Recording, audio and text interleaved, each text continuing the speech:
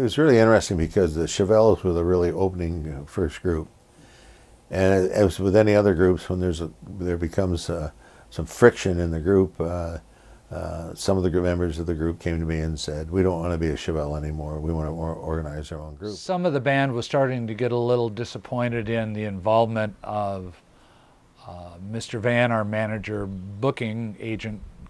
And so Stan and I, along with Bill O'Brien, who had joined as a second singer for the Chevelles, actually approached Ed and asked him if he would be interested, if we left the Chevelles, if he'd be interested in booking us also.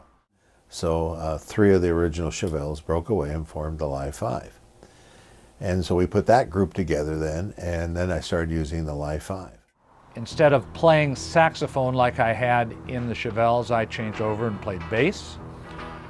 Bill was the singer, Stan Steiner was our keyboard player. We auditioned for a guitar player, and Jerry Meier became our guitar player.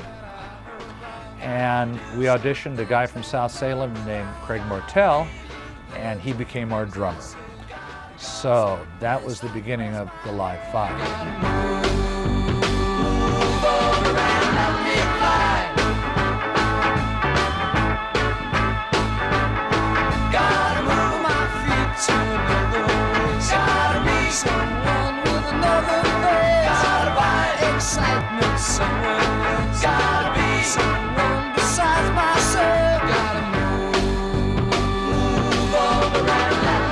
And so in that winter of '65, after I came back from school, we had about 3 months or so, I think, before the first thing we played. I can tell you the first gig we ever did as the Live 5 was on March 20th, 1965 at the Salem Armory Auditorium.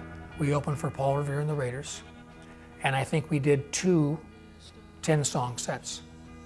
But the songs, you guys all remember, were much shorter in those days. There were these 9-minute guitar leads and stuff. There was none of this Layla stuff. The songs were 210, 220, and you're out of here. And then our sound system was so rudimentary. We had these old Bogan PA. It was just a little box, a little metal box.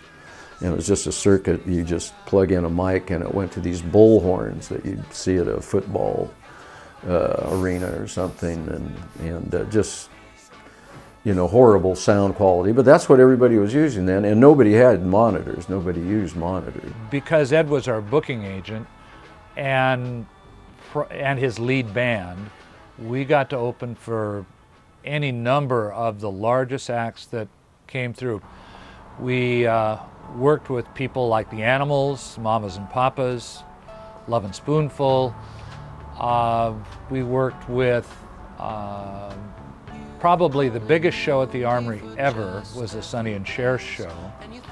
And it's hard to believe, but we had, I think, at least 5,000 people in the Armory for that show.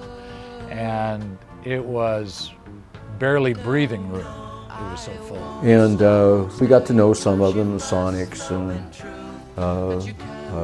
Paul Revere and the Raiders a little bit, especially Paul Revere and the Raiders, because we went, Billy and I'd see them every chance we got. And I really liked Drake Levin's style, and ask him what he was doing, little things he'd do on the guitar.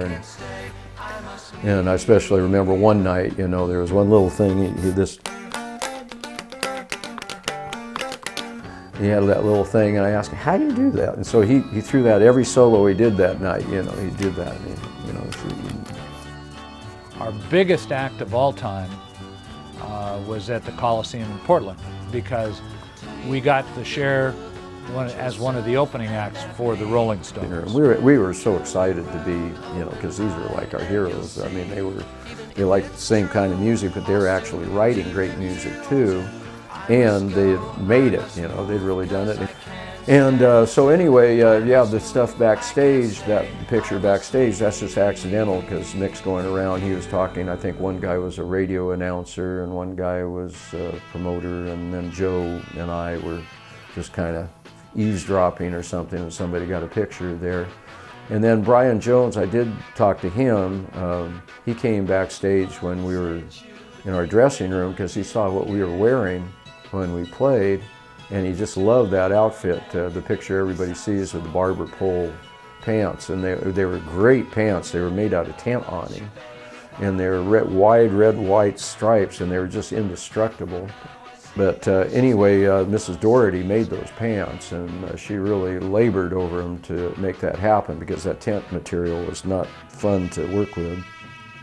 And anyway, she made those pants, and Brian saw that we were wearing those, and they were just right, you know, I mean, for the times. And he said, well, I'd really, your drummer's about the same size. I'd like to buy a pair of those pants. And Craig, well, Craig answered because they're his pants. Anyway, he said, well, Mrs. Doherty made these for us, and I don't think I can do that, you know. During the time of the Live 5, we had an opportunity to record about, I think it was 5 or 6 of our tunes up at Jordan Music in Seattle, right underneath the monorail, which was kind of interesting. Quite an experience for somebody who was 16 or 17. Recording was always fun because we got, even though it took a lot of takes, recording is not as simple as it seems. It always was a learning experience, and certainly in the middle of something, somebody'd make a little mistake that we'd have to say, cut, roll it again. We had this one song, and it's called Who Knows? But it's spelled H-U-N-O-S-E. Because we didn't know what the name, we didn't know how to name the song. We couldn't figure out the name of the song. So if you ever hear it, I think it's on, there's a website you can go to and hear our Live 5 songs. Yeah, we had the same mental block, so we called it Who Knows? Or Who Knows? They wrote our first single, though. They wrote, Billy and Stan had written Yes, You're Mine while they were still in the Chevelles. And they kind of saved it to record if they ever had an opportunity. And so that was the first record that we did.